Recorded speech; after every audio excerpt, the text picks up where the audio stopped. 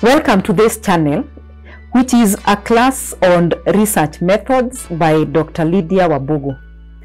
This is a class where we discuss everything social science research, from understanding the research discipline, research philosophy, the elements of scientific research, and the methodologies of conducting research. Feel free to ask any question regarding today's lesson on the comment section. Welcome. Welcome to our lesson today. Today we are going to discuss qualitative research designs. In lesson 15, we have discussed qualitative research in details. We have enumerated the characteristics of quantitative research. We have identified when we conduct qualitative research, methods of determining trustworthiness of qualitative research, the concept of triangulation, and the steps followed when conducting qualitative research. Today, we are going to discuss qualitative research design. And like we said when we were discussing quantitative research designs, some researchers also call them approaches. So we may talk about qualitative research approaches or qualitative research designs. This means the designs that help a researcher to collect narrative data from a phenomena when it is in its natural setting so that he or she can describe that phenomena in depth. We have one learning outcome today, and it is to discuss the 5 approaches or the 5 designs in qualitative research. We have one learning outcome today, and it is to discuss the 5 approaches in qualitative research. The 5, not arranged in any order, are case study, ethnography, grounded theory, phenomenology, biography, or narrative research. So we are going to look at each of these designs or approaches in details. And we start with case study. Case study constitutes a research approach where singular entities are discussed or explained in depth. So this is an extensive investigation. It could be one person, it can be one group, or an event. Why is it called a case study? Because the focus is a particular unit, and that is the unit which we call a case.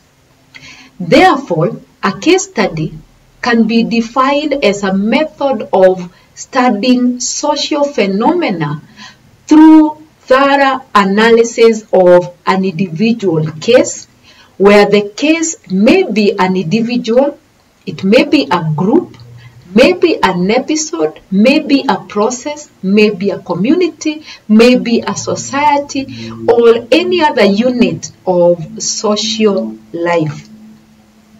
The strength of case study is that it can use multiple methods of data collection, multiple data sources to explore the case, and therefore a case study can achieve a rich description of a phenomena.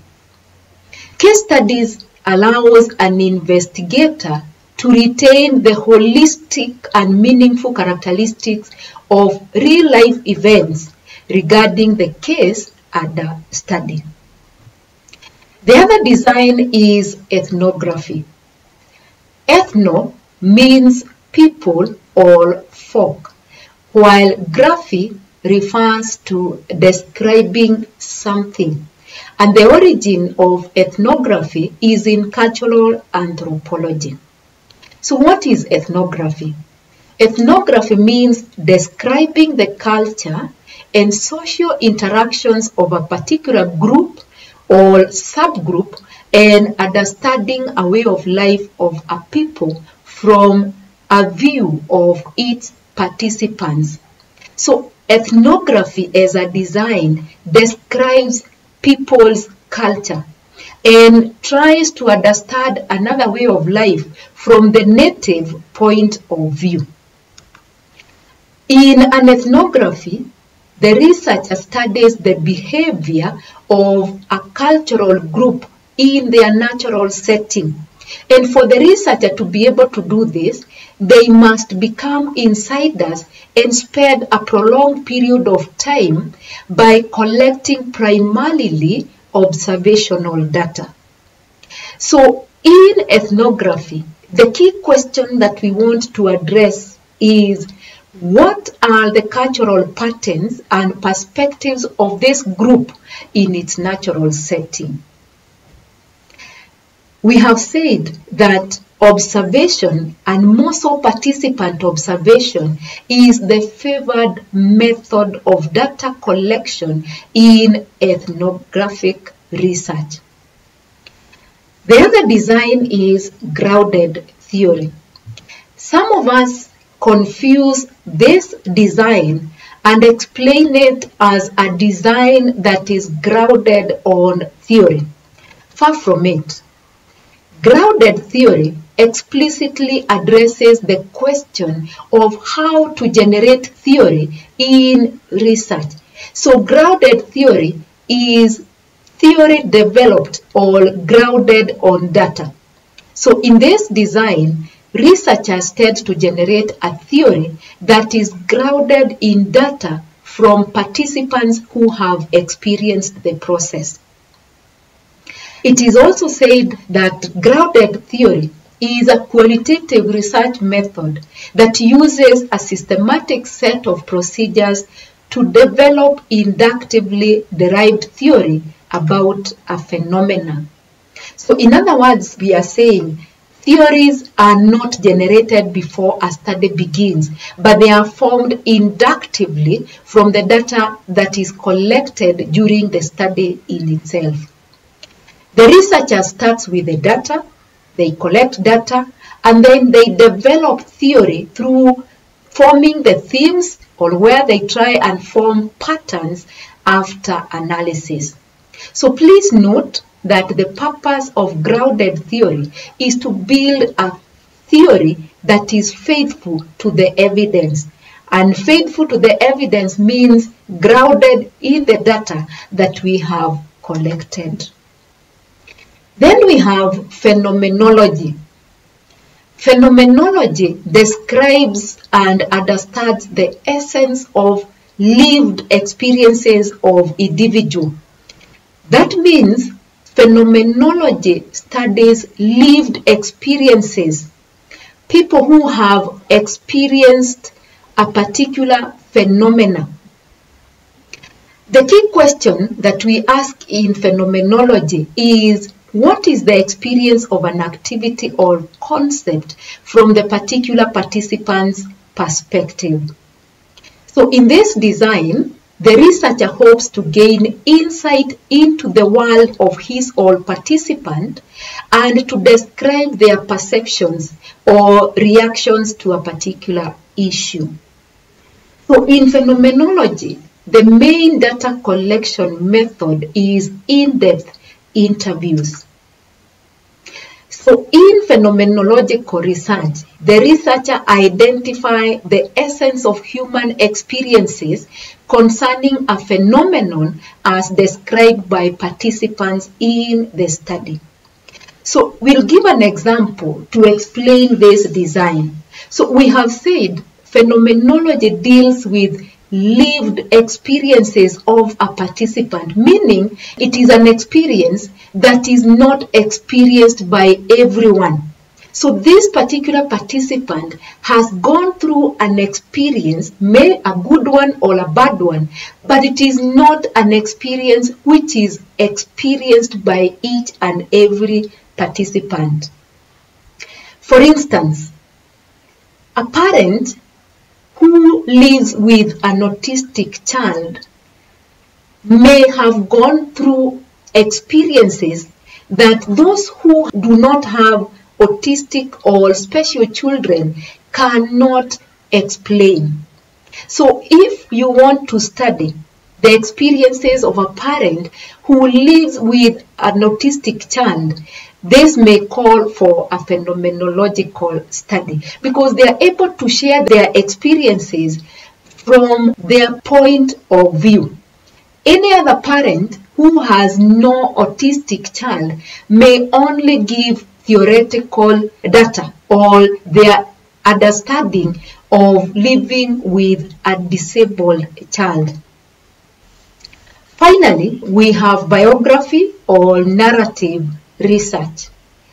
Biography is the study of life experiences of an individual as told to the researcher or found in documents and archival material of this individual.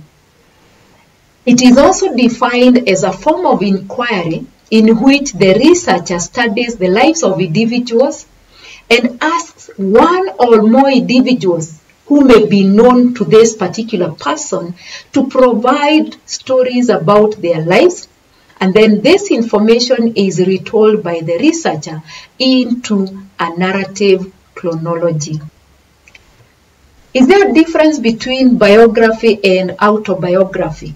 Yes, there is.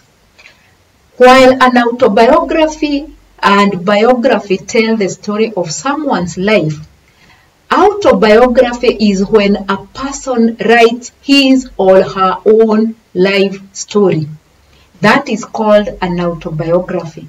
But when another person writes a story about another person's life, then that is called biography. As we conclude this lesson, we need to remind ourselves three things about qualitative research design. That in qualitative design, data collection and data analysis goes hand in hand. The data you collect must be analyzed so that you do not lose the meaning. Number two, hypotheses may be generated before going to the field, but they are not definite. They may change during data collection and you find yourself formulating or generating new ones. The third one is that data is collected using three main methods. And the three main methods are direct observation, in-depth interview, and focus group discussion. And with that, we have come to the end of today's lesson. Today, we have discussed the 5 giants of qualitative research. We have also said that we may call them designs and we may also call them approaches. And the reason is because they help us to collect narrative data. The 5 that we have discussed are case study, which describes a case in depth, ethnography, which is the study of a people's culture, grounded theory, which is the study which generates theory grounded on data that has been collected, phenomenology, which studies lived experiences of particular participants, and finally biography, which studies the life of an individual as told by the researcher. In our next lesson, we are going to discuss mixed methods research. I am sure you do not want to miss the lesson. I want to appreciate you for being part of this lesson today. Feel free to comment by asking any question, like and share this video with your friends. Please subscribe to this channel for you to attend more lessons like we had today. Until the next lesson where we discuss mixed method research, thank you and bye for now.